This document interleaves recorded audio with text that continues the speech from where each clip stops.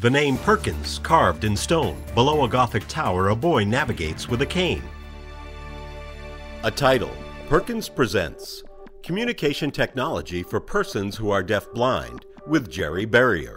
There are a lot of people categorized as deafblind through various definitions that still have some usable hearing and some usable sight, or one or the other.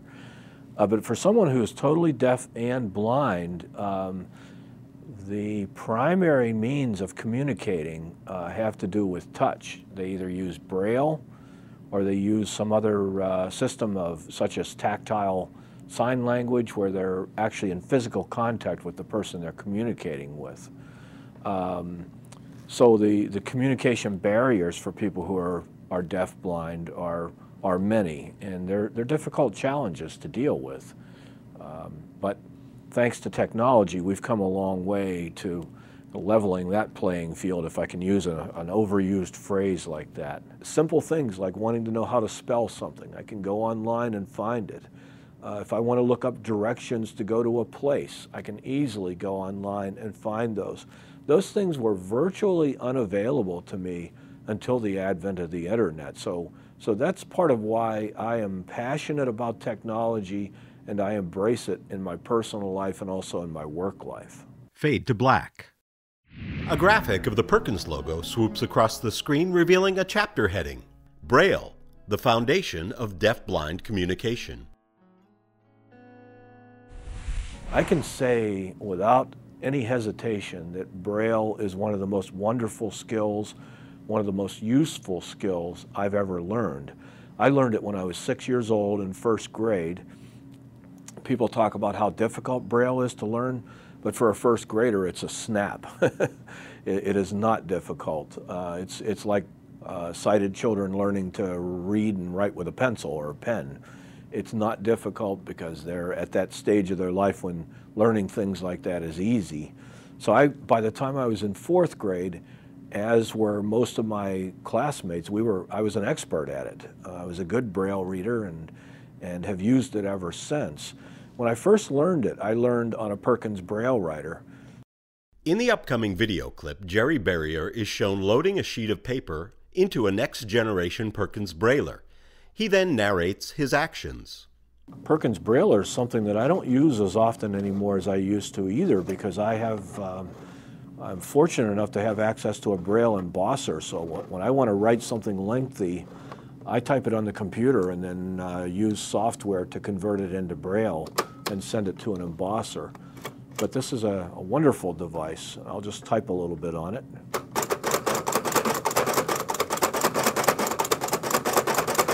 I just typed, my name is Jerry Berrier, and I didn't make any mistakes.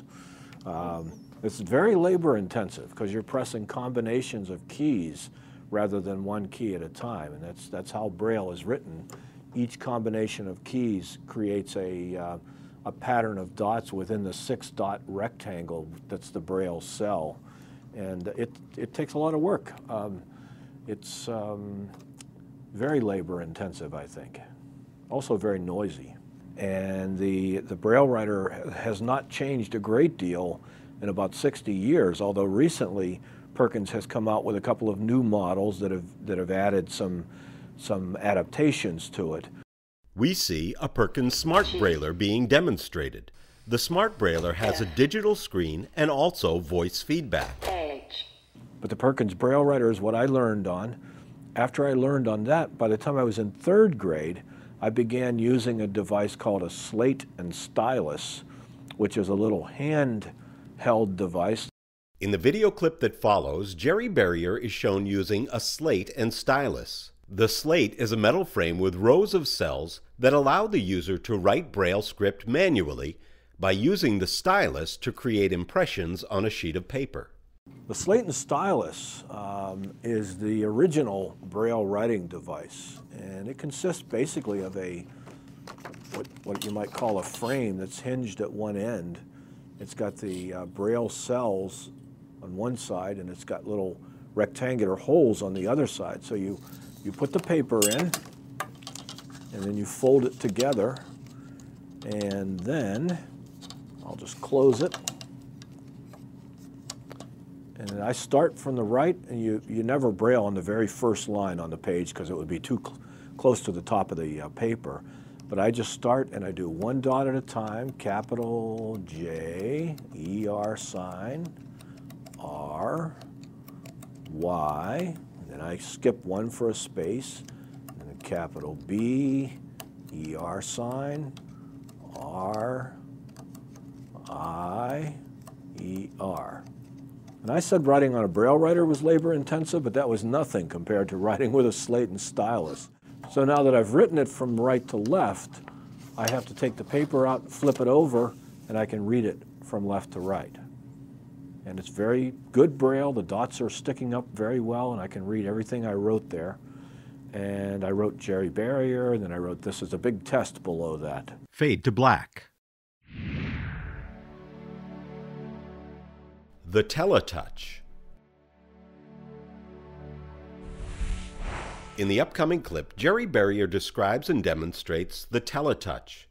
In appearance, the front side looks much like a compact typewriter keyboard. The back side has an indentation upon which a circular cutout houses a single braille cell. This is a Tele-Touch. This is an old-fashioned device that was used before electricity was even popular. It's strictly a mechanical device. It has no electronics in it. And it consists of this keyboard here. And on the other side of it, I'm just going to turn it around. On the other side of it is a single little braille cell. So if you were sitting across from a deaf-blind person and you typed a letter, say you held down a letter, that person would read it one letter at a time. So this is the braille cell here, and as I'm pressing letters one at a time, I can feel them popping up. This is a very slow means of communication, but also a very useful one. It really worked. So if you were sitting across from me and I were deaf-blind, you would type on this keyboard one letter at a time, and I would read what you're typing one letter at a time with the braille display. Then the question becomes, how does that person then communicate back to you? So there's still a communication issue unless that person is able to speak. As I mentioned, some folks who are deafblind, depending on when they lost their hearing and other factors, they may be able to speak and speak quite well. So for someone like that, this was an especially useful device. Fade to black. The Tele-braille. Up until very recently, if a deaf-blind person wanted to make a phone call to order a pizza or make a doctor's appointment or chat with a friend, they would use a TTY device, such as there was one called the Tele-braille that was produced for quite a number of years up until 1992. It was by far the most commonly used one up until probably less than 10 years ago. So the deaf-blind person would make the call using the keyboard on that device, would call through a service called Relay. Relay is a free service that is available in all 50 states. In most, if not all states, you access it by simply dialing 711. You can call it with a TTY to communicate with voice callers, or a voice caller can call it on the phone to communicate with a TTY user. Displayed on a table are the components of a Tele-braille device. The first component, which will be referred to, is made up of a small keyboard with a digital display that can show what is being typed. On top are couplings for a telephone handset. The other component consists of a braille keyboard and a refreshable braille display. In its day, it was a wonderfully useful device. It had batteries in it. This part of it was a standard, well, I should say a modified TTY device used by people who are deaf but sighted. It was used in conjunction with this, which is commonly known as a braille box. It has a refreshable braille display on it and has a braille keyboard. So the deaf-blind person could plug this into a phone line or put the telephone handset down on this, what's known as an acoustic coupler, and then make TTY calls, read them with the braille display, and type either on the braille keyboard, or if they prefer to type on the regular keyboard, they could do that too. So it was wonderfully useful in that regard, but it also could be used as a face-to-face communication device. You could sit across the table from a sighted person, hopefully who knew how to type, and they would type on the TTY, you would read it on the Braille display, you would type on the Braille keyboard, they would read it on the visual display. Fade to black. The Deafblind Communicator.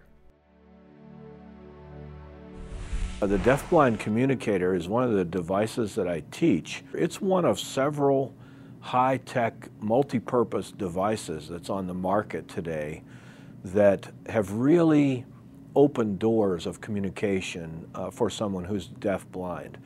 The Deafblind Communicator was designed over a period of years, back probably almost 10 years ago now. So it's almost, I don't want to say obsolete, but it is based on some technology that has changed a little bit already, because as you know, computer technology changes very rapidly. But it is a device it's an electronic device with a Braille keyboard and a Braille, refreshable Braille display, which means that you can read the display, which typically has either 18 characters on it or 32. You read it, then you advance it and read it again, and you keep doing that until you've read through whatever is on it. In a photograph, we see a conversation taking place between a person who is deafblind and a sighted person, made possible by the use of a deafblind communicator and a smartphone equipped with a QWERTY keyboard, the appropriate software, and Bluetooth capability. The Deafblind Communicator has Braille keys and a refreshable Braille display. The Brailler keystrokes are transmitted to the smartphone, where they are displayed as text. Text entered into the smartphone is displayed as refreshable Braille on the communicator. It has a phone line connector on the back. It also has a connector that will accept an external wireless card. It can be connected with an Ethernet computer cable. So it can be used for email. It can be used for face-to-face communication by using a small sort of a PDA type device with it that has a visual display on it. So a sighted person could type on that, and then the deaf-blind person would read what they type and write back to them from the Braille keyboard, and it automatically converts the grade 2 Braille that's being written by the deaf-blind person into text that a sighted person can either read or can see on a display. So it can do email, it can do instant messaging, it can do TTY calls, TTY being the type of communication over the phone line that's been done by people who are deaf since way back in the 60s, if not longer than that. So it does a wide variety of things, and it is used by quite a number of deaf-blind people. But in order to use that kind of device, you have to have good Braille skills, which of course not all folks who are blind or deaf-blind do.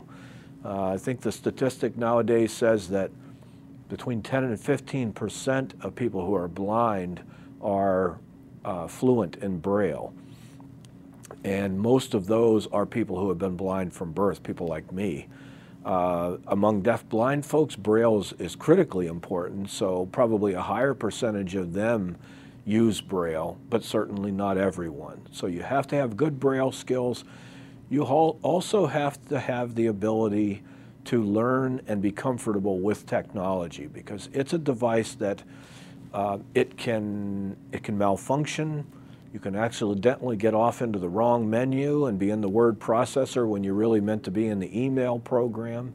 There are lots of things that can happen. So you have to have the ability to operate a high-tech device and be able to control it and troubleshoot when things go wrong.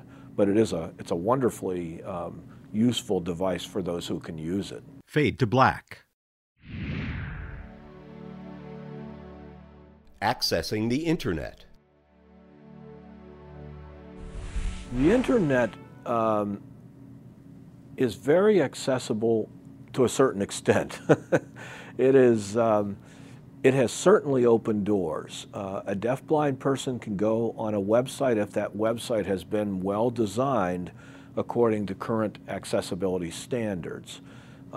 If it uses alternate text tags where there are images that need to be labeled, if it labels other graphical things on the website, if it doesn't overuse some of the technology that is out there that doesn't necessarily work well with a Braille display or with the devices used by deafblind people, then it can work well. A deafblind person can go on the internet, order something from a store. They can go on and do Google searches or Yahoo searches or use any of those other search engines that we've all become so accustomed to. They can use them well. But as I always tell people when I start teaching them how to use computer equipment and the internet, the virtue that is most required by a deafblind person or a blind person who's going to go out there on the internet, the virtue that's needed most is patience, because I will never be as fast operating a computer on the internet as a person who can look at it. That's just the way it is. One interesting thing about iDevices is that since 2006, all Mac computers that have been developed have come with a standard screen reader built into them, which is what they call the audio device that gives you output from a computer. So that's built into all the Apple computers. Most people are not even aware of it because they don't need to be. But by simply giving a couple of commands to the computer, you can turn that feature on and a blind person can begin to use it. The iDevices, the iPhone and the iPad, have both screen magnification built into them and also the potential for speech output through a product called VoiceOver, which is a module that's built right into the iPhone and the iPad and even the iPod Touch, which makes them very accessible devices for a person who's blind. Apple's VoiceOver is demonstrated on screen. Welcome to VoiceOver. VoiceOver speaks descriptions of items on the screen and can be used to control the computer using only your keyboard.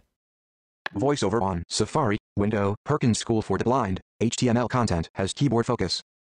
Interact with HTML content heading level 2, accessibility navigation, heading level 2, main navigation. List 9 items. Visited link, inside Perkins School.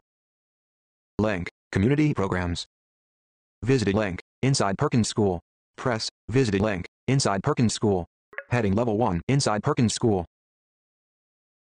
A teacher leans over a student taking notes on his Braille note-taker image. More and more, though, people are beginning to use combinations of iDevices, such as the iPhone and the iPad. They pair those up with a refreshable Braille display that has a keyboard on it, and they're able to type on the Braille keyboard, use the phone for its ability to communicate with the internet, and they can send and receive emails, do instant messaging, texting, all those things. Email is pretty straightforward. For the most part, it's text, although nowadays a lot of email is done in HTML, which can be a little more cumbersome for a blind or a deafblind person. But email is certainly used by a lot of people with multiple disabilities and used well. Instant messaging depends on the product you're using. Some of them work pretty well, some of them don't. I would say something I find difficult is to go onto a website where they have live chat. If you have a question for your store merchant, you can go on a live chat window. That can be difficult. Any of the web-based products, such as webmail, web chat, those things tend to be more difficult because I don't always know that the person has typed something until I actually find my way to that window where they've typed it and check there to see if there's something there. Whereas with the desktop or the application-based chat programs, some of them actually just work flawlessly. Some of them will, if I type something, I type it, I hit the send button, it goes. When the person starts typing back to me, I, as a hearing blind person, actually hear a typing sound in the background, so I know that they're typing. And when they're finished and they send it, it actually speaks it to me. For a deaf blind person, with some technology that one of the Braille cells, typically all the way at the right end of the display, will bounce up and type up and down the entire time the person is typing to you, so that you know that that person is saying something. When it stops bouncing, you know it's time to start reading, and then you can start to type back to them. So there are things that work better than others. Typically desktop applications, though, work better than web-based ones. Fade to black. Future advances in accessibility technology. Today I have audio recording devices that make excellent recordings digitally. I have Braille input devices that I can take notes as fast or faster than you could ever write them with a pen, and do it quietly and concisely and reliably. So things have changed a lot. The world has really been opened to us by technology. I think one of the dreams that a lot of us who are blind or deafblind share is the dream of someday having a device that can communicate with the internet, has speech output, and has a Braille display attached to it that is small but versatile and not too expensive. We are definitely headed in that direction. There are a number of ventures underway right now where folks are trying to produce a less expensive Braille display. Nobody has accomplished it yet, but I think we're headed there.